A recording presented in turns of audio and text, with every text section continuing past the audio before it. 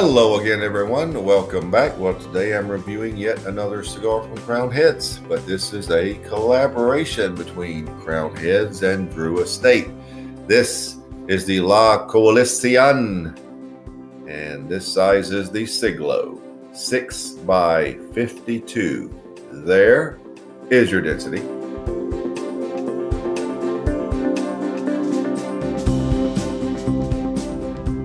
Decent feel in the hand. Now, this is pretty much a collaboration between the big minds, Willie Herrera and John Huber. Willie Herrera, of course, of Drew Estate, John Huber of Crowned Heads. They have similar visions of how cigars should be and go in the industry as a whole. So they collaborated and did a good job, I think. I've already had several, but we'll see how this one stacks up here on game day. Now, this cigar uses a Connecticut broadleaf wrapper, Sumatra binder, Nicaraguan and Dominican fillers, made in the Drew Estate factory. Comes in four sizes: a Corona, a Gordito, Siglo, and a Sublime.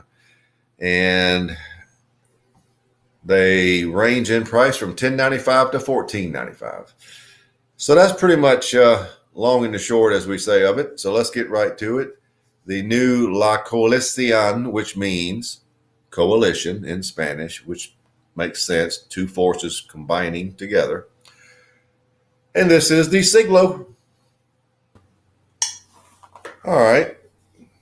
It's really a nice looking cigar. Well made, dark.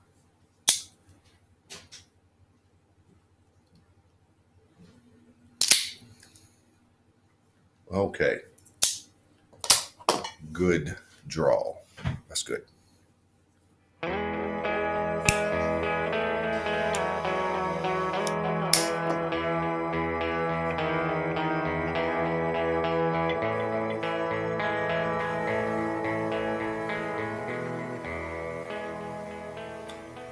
Well, your first flavors are a cedar with green apple. Nice cinnamon, quite a bit of nutmeg, and a large black coffee base. There are touches of caramel in the mix, spread faintly through the mix. There is also a white pepper at about 7.5. I almost expected to change to black, but it's white at this point. So that is how we start.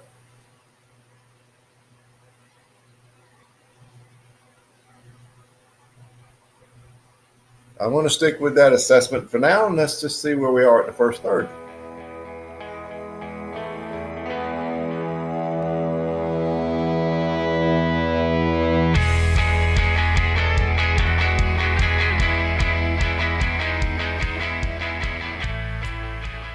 First third. From the beginning to the first third, I lost that high-pitched green apple flavor. And if you notice, even though this is a Connecticut broadleaf wrapper, I mentioned nothing about chocolate in the first segment. And there's not any here per se. There is some cocoa notes. And there's a decent amount of black coffee, but that's it. Now you've got a nice cedar, some caramel and brown sugar, some cinnamon, quite a bit of nutmeg, some dry cocoa, and black coffee. And it's almost a light amount of leather. I would say the nutmeg is a leathery nutmeg, but it's lightly leathery nutmeg, very lightly.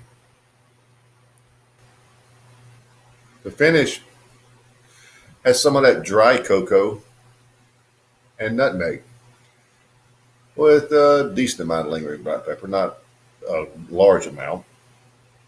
Medium body right now, but it's a good cigar. It's nice flavors. I'm starting it off at 93 for the first third.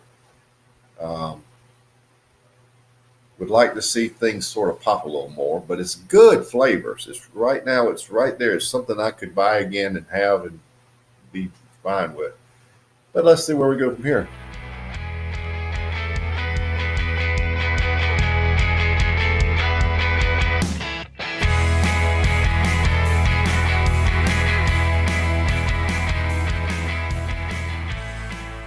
Well, I'm going to call that end of the second third just for the sake of we're at the band.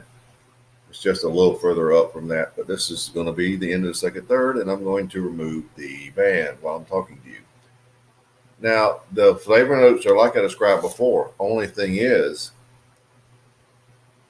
the sweetness really dipped. It's got a lot of nice, now pronounced, leathery nutmeg, cocoa. The brown sugar and the caramel have just decreased.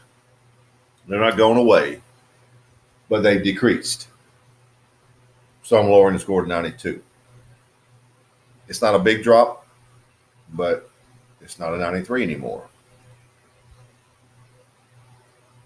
The finish is unchanged.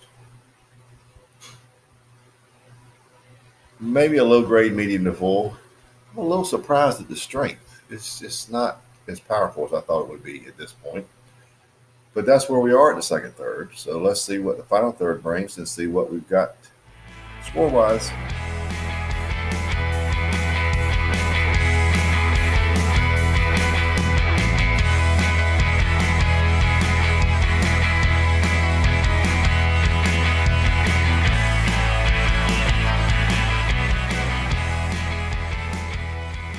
Well, we're down to the end, so let's wrap it up. Well, the cigar kept transitioning in the same direction, in the same manner. I don't think I have any cedar notes left. You do have some light brown sugar, caramel, nutmeg, and cocoa as your sweeter flavors. Black coffee. And it's not even that elevated for a Connecticut broadleaf. I mean, it's just, this is not typical Connecticut broadleaf, in my opinion. Medium to full bodied, solid medium to full. Finish is still about the same. Cocoa and nutmeg. You can throw in a little bit of a touch of caramel. It's got a little sweetness to it. And some improved lingering black pepper. The black pepper on the front end is actually pretty good. It's not great, it's pretty good. But the cigar just sort of kept floundering slowly downhill, and it's 91 here in the final third. So overall score, averaging it out, is 92. It starts out as a really pretty good daggone cigar, and it just sort of dropped off as it went. Final third really just had nice flavors, but it's not anything fantastic, so thus the score. So there you have it, the new La Coalición by Crowned Heads and Drew Estate. The Siglo, 92.